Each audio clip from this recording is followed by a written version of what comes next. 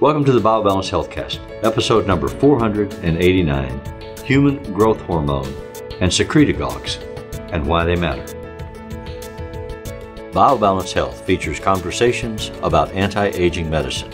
Your hosts are Dr. Kathy Maupin, Medical Director of BioBalance Health, and a leading expert in treating symptoms of aging, and Brett Newcomb, a licensed professional counselor.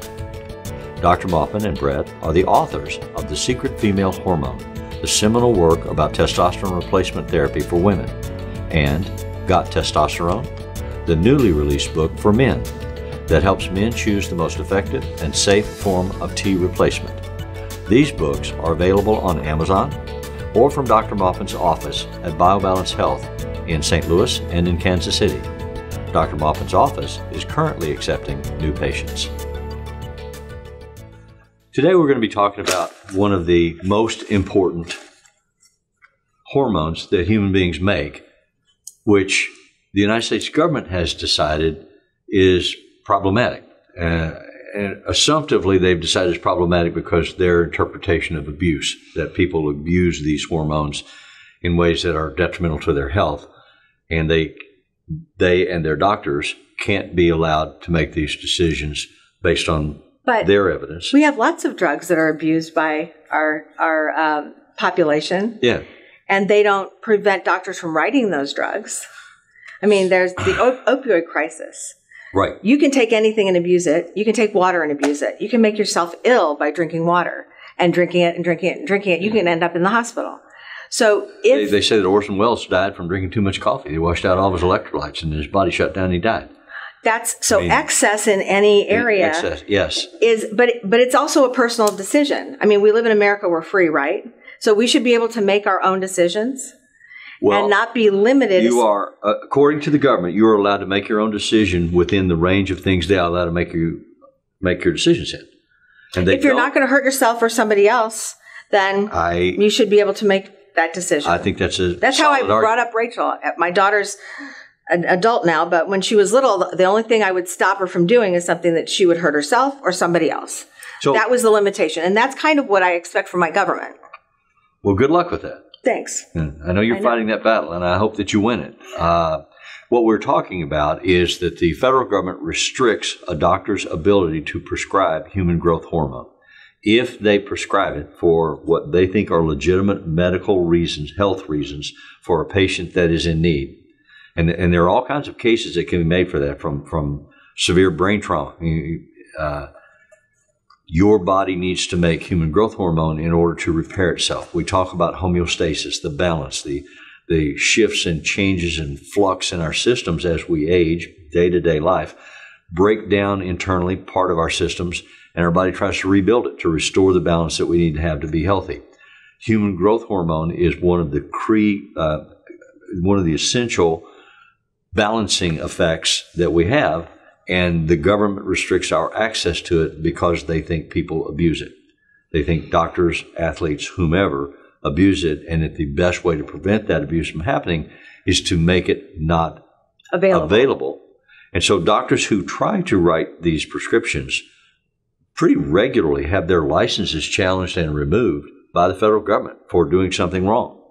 And it's a debatable argument. It goes to court cases and so on. But so far, the system keeps saying the government has the authority to make that decision. You don't really have the authority to go against it. You can challenge it. But if you go against it, you're breaking the law. So let me just go backwards a little bit. What does growth hormone do? It's made in your pituitary gland. It's stimulated by your hypothalamus, which is in your brain. When you're young and your bones aren't sealed yet, it makes you grow. When you're older, it heals you. It builds tissue. It keeps your brain, as Brett was saying, in this homeostasis balance. When we're adults, we make as much tissue as we destroy every day. Every bit of your muscle's not the same today as it was yesterday. It grew and it was broken down. So when we're in this state of health, when we're young and healthy, when we're less than 40 or less than 50, depending on our sex, we are balanced, growth and breakdown. So then testosterone and growth hormone drop. And they drop usually before we're 40, but it becomes critical at 40. And then all of a sudden, we don't make as much. We don't heal as much. We get sick. We lose muscle mass. It's hard to build muscle mass. It takes more effort. Our brain shrinks. All of these things are regulated by growth hormone. So growth hormone starts dropping and we start, I call it shrinking. Yeah. We are not healing as well. If we have a head injury, our brain doesn't heal as well. So growth hormone is essential for healing. It's also essential for keeping us lean. And if you look at America, we're not lean. And as we get older, people get fatter. And that's part of the deal. You replace your muscle with fat if you don't have enough growth hormone. Well, you were sharing with me that you had recently had some patients that came to your office. They had read your book in a Scandinavian country and were fascinated by it. And so they flew to your offices here in St. Louis for treatment because they can't get this at home. And that while they were here, they were sharing with you how shocking it is for them to see how much obesity there is in America. And we've been talking about the fact that it's an epidemic, that diabetes is an epidemic, obesity is an epidemic, heart disease is all related to these issues, one of which is whether or not we're making enough testosterone and growth hormone to restabilize our systems internally. So it's the net effect or loss of that is additive. As we get older and as we have fewer of these hormones, then our body doesn't repair itself. The illnesses that we get, the diseases that we're susceptible to increase in severity, and eventually something kills us. Right. So, but before we're killed, my dad used to say, "Oh yeah, I'll just die and it'll all be fine." Yeah. Well, that's not what happens. That's not what happens. You get tortured for years and years and years, where you can't walk, or you're in a wheelchair, or you can't think, or you can't take care of yourself. To me, that would be torture. Yeah. And it is. Yeah. And we allow this because we won't replace the hormones people need, and we won't help people be healthier. And also, we're told to eat the wrong things by the powers that be. Right. Too much carb, not enough protein. So in any case, we're being led down the garden path to sickness. I don't know why that is. I don't know why a benevolent government would want us to be like that. But because there's a vested interest that's maintaining market control, economic market control over, there are vested interests, multiple, control over our healthcare systems and what we're allowed to take, what's allowed to be put on the market, what's allowed to be sold, what's licensed by the FDA. All of these restrictions in service of, quote, good health, care for the American people, also have a strong market sustainability component. So the powers that be are in the sway of the established interests, and somebody new comes along with something new that says, well, we don't need to spend all that money over there. Let's spend it over here and get better results. And they all go, oh, no. No, we're going to make money on this. Yeah, we're happy where we are. So, but let's talk about the workaround. Once the government pretty consistently said, you're not going to be able to use human growth hormone. And there are some drawbacks to taking growth hormone that would risks of diabetes and some other things that if it's not done properly, it can actually cause problems. But there's a lot of side effects to a lot of medicines that are still out there. Right. However, I prefer a secretagogue, which is it's a protein or a piece of a protein called a peptide that actually stimulates your own production of growth hormone by stimulating your pituitary to make growth hormone. That way, your own checks and balances in your system work, so you can't really get too much. And it really, really makes you just feel like you used to feel. So a secretagogue is a peptide, and they're made by compounding pharmacies, and they're either injections or tablets. And what they do, the net effect of what they do is they stimulate your own growth hormone production system to reestablish itself, to re-energize itself. You've lost some, and that helps you get some of that back, not all of it. But then that helps your body naturally do what it was doing before you lost your testosterone and your human growth hormone. So if you have osteoporosis, it makes your bones grow.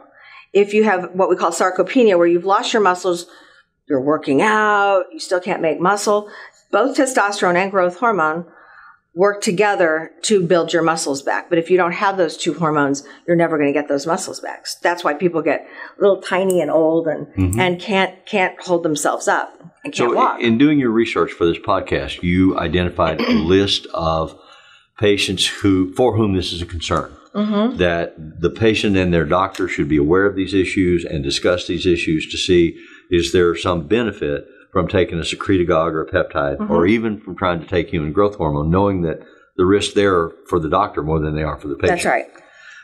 So who needs these medications? Aging patients with a loss of muscle and bone. So as you get old, it's typical that you lose muscle strength and you lose bone density, mass, and that makes you more eligible for falling and breaking something. It makes your body more inflamed, which exacerbates all of the illnesses that you get as you age. It causes that where your back just kind of, spinal stenosis, where your back just kind of crunches down on all the nerves and you're in chronic, terrible, excruciating pain. Yeah. People suffering from dementia and Alzheimer's. Right. If you look at a patient with Alzheimer's and you just on an X-ray, their brain is shrunk. Well, that's too much breakdown, not enough build back up. I went to a funeral of a good friend this week who was late 80s. Her husband is 90, and he has dementia. We don't even know right now if he understands that she is gone. But I was chatting with him and another friend, telling them stories from our history together. And he looked at me and said, I don't remember that. And I smiled and said, it's okay. I will remember it for both of us. But someone with dementia loses contact with their past and their connections and their life. As human beings, that's really what makes us human, is our memories. Exactly. And so if something like a secretagogue or a peptide can help me avoid that, I want it. I want access to it because I don't want to be like my friend is and lose my connection with the people that populate my life and not know them. And his daughter came over to me and she said, did he know who you were? And I've known him for 40 years. And I said, he fakes it so well that I don't know, but I don't think so. Yeah. You know, it's because they learn little tricks. My mother-in-law had that as well. And I looked at her MRI and it was scary. Yeah. It was just awful. I mean, that's kind of, it's not we're not talking about the cellular activity, although there is cellular activity that builds up the tissues, but this is just the gross, obvious shrinkage of your thymus, your immune system, your brain. I mean, your heart doesn't pump as well if you don't have growth hormone. I mean, many of these things can be prevented if we would just use the right medication and try to be preventive in our activities. But other people who need this are people with diabetes. It helps you burn fat and make muscle, so that's good for diabetes. It decreases blood sugar. I've actually written a secretagogue for a person who has a patient of mine who's halfway better on testosterone, and he has an undiagnosed muscular degenerative disease. So the muscles in his shoulders and his hips have degenerated. They biopsied it. They don't know what it is. They can't treat it because they don't know what caused it. Like muscular atrophy? Yeah, it's atrophy. So he's not even 50 and he can't get out of a chair. Yeah. He uses a cane. Before testosterone, he used a walker. But now he's gained some of that muscle back with testosterone because testosterone, to some extent, stimulates growth hormone.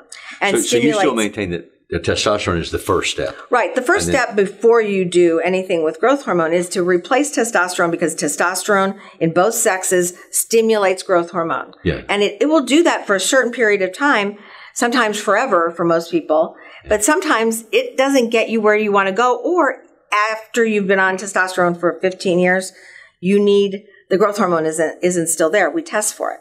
So this gentleman takes a secretagogue, 1 month of a secretagogue, and he's walking better, and he feels better, and he wants more. He called for a refill yesterday, and he said, this is really working. I'm starting to be able to move around. And this is not somebody who's sedentary. Naturally, he has a job. He has to move around. It's so difficult and slow for him to move. I can't imagine how hard that is. So this fixed him. So there's another category of potential patients for this who suffer from what's called TBI, traumatic brain injury. And we know Dr. Mark Gordon out in California who does a lot of work for the Defense Department on soldiers who've had traumatic brain injuries and professional athletes who have had a lifetime, especially football players, of traumatic brain injuries. But even if you've been in a car accident or you've been hit over the head and robbed, brain damage is well nigh irreparable. And to the degree that your brain can reestablish itself, it needs something like human growth hormone or secretagogue to help it do that. Right. It also, when you have a brain injury, it can be, especially if we have there's more frontal injuries than, I believe, than any other kind, where it hits you right here. Well, your pituitary is right here. Underneath your eye. Right between your eyes, right about the same level as the back of your eye. Yeah. That usually gets damaged, and then you don't make growth hormone. Right. And I've had 3 head injuries. I first tested my growth hormone when I was 40, and it was half of what it should have been at any age. And testosterone made me better, but by adding a secretagogue, I finally got it to normal. Yeah. And that's the kind of thing that, and I think better, I sleep better, that all of those things come along with it. But head injuries are really hard to treat, and some people don't ever get better. And we see a lot, and Mark sees a lot of vets who come back from overseas with and he's injuries. concerned about the impact on depression and suicide from the brain damage. Right. And he does great work with that. Yeah. So when that is huge. If that hits your family, if you have a member of your family with a brain injury, and then you're told, well, there's nothing we can do, and their growth hormone's low, and their testosterone's low often. But he was the first one that I heard mention the term secretagogue. Right. Because he was talking about the need to find a workaround to treat these brain-injured soldiers when the government wouldn't let him use human growth hormone. Right. That's right. And so he said we had to find something else. We've found these peptides, and we're using these. And so what happened this week? So now what's happening? What happened this week that brought us to really focus on this was that the government just out of the blue said, okay, you can't make CJC, which is a peptide that stimulates growth hormone production. You can't make it anymore in your compounding pharmacies. That's it. There was no discussion. There was no, I didn't get anything from the FDA that said, we're looking at this, there's a problem. And as far as I know, there's no problem with that drug. Right. There's no side effects. But somebody got the federal government to issue a ban on the production of CJC 1250 as of April the 1st. Right. And there's nothing we can do about it. It's just, it's like, the king hands down the paper that says, off with your head. I mean, that's what it feels like to me. So I'm a doctor. I should be able to write whatever I want to write for a patient who needs it. I agree with you. I mean, that's why we're trained. Otherwise, we're just computers. But what you're reduced to now because of these kinds of administrative decisions that are just government fiat. And I'm waiting for the next one. You're waiting for the next one. There are over 1,000 peptides that have been identified. We don't know what all of them do in terms of their impact. But they all are natural to us. But they're all natural to us. And they all communicate something different. Yes. And so now if you take away CJC 1250, then you're looking for some other peptide that might generate similar results. And you'll move to that, you being the medical community, doctors who do this. And then if the government says, oh, you move to XYZ, well, we'll ban XYZ. So then you have to move to ABC. That's what I'm waiting for. And there's only a limited number of these that you can actually use to actually stimulate growth hormone. Yeah. So, but I still don't accept the mission. I think that there's something else behind this in terms of why they don't want us to have growth hormone. Maybe we'll live too long. Maybe we'll exceed Medicare. Social engineering. Social engineering. Yeah. I mean, it does seem like that. Yeah. The things that prevent our disability and death actually are the things that they try to ban or keep from us. So I read a study this morning. I sent you a copy of it. I'm sure you haven't gotten it yet. But it said that they've actually studied the number of cardiac surgeries that are done just before 80 and just after 80. 80 is the specific marker. And if you're over 80, they are less likely to do that intervention for you. And very frequently you'll die within a month or two of a heart attack. But if you're under 80, then they'll still do it.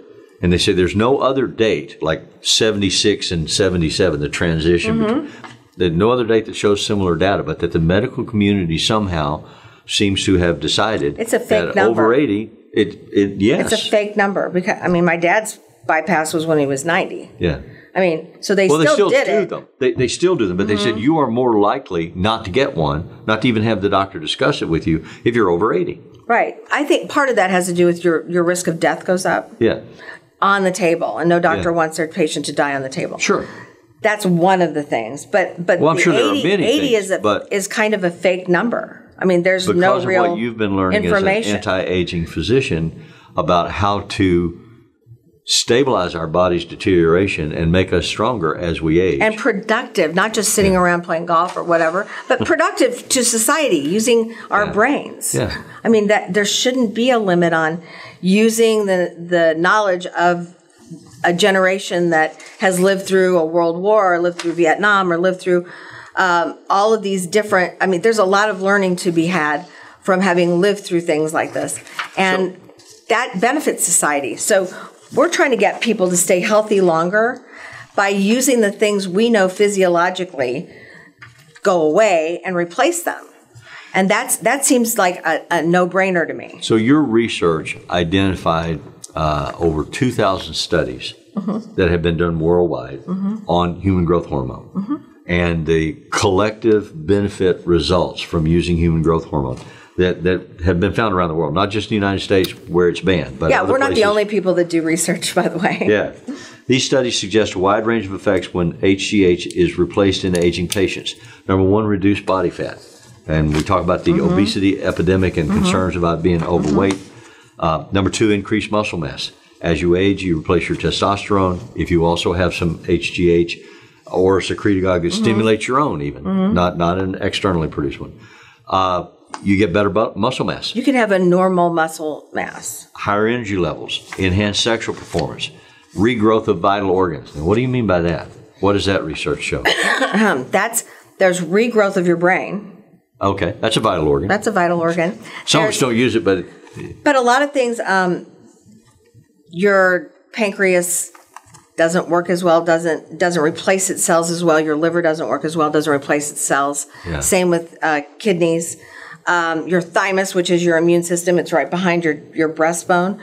That shrinks when you get growth hormone or testosterone or both. That expands and grows and gives you better T cells to kill cancers and viruses and bacteria. So it helps regrow those. Yeah. Instead of having it more breakdown than growth, right. you have more growth than breakdown. Life damages, like you mentioned liver. Life damages the way we live our lives. And it can be our personal choices, what we've eaten, what we've drunk, whatever.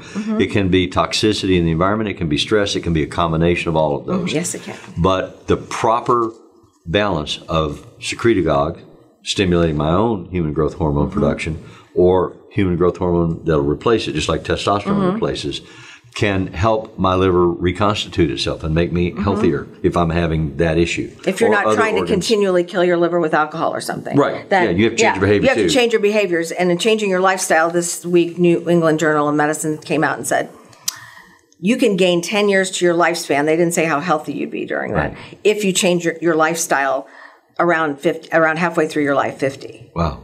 10 years. Yeah. That's amazing. They didn't say it was 10 years of productivity and being able to think and move. Yeah. But they did say you can get 10 more years. Just quickly, let me run through some of these other things. We talk about regrowth of vital organs, stronger bones, lower cholesterol, lower blood pressure, faster wound healing, regrowth of hair, elevated mood, sharper vision, improved cognition. All of those things have been demonstrated in the research as benefits from replacing human growth hormone or from using secretagogues to stimulate your own naturally produced human growth hormone as you age. And that's a lot. So our concern is that the research seems to be saying this is a viable, valid treatment that should be available. The government is saying, no, you can't use it, and we're going to restrict more and more access to the things that might be an alternative, and we don't know why. So we try to present this information to you so that you can be aware of it and that you can talk to your physician about it, and that together, all of us maybe be able to change the system to allow us to use these things that could help us. So as always, thank you for listening. Thank you for listening.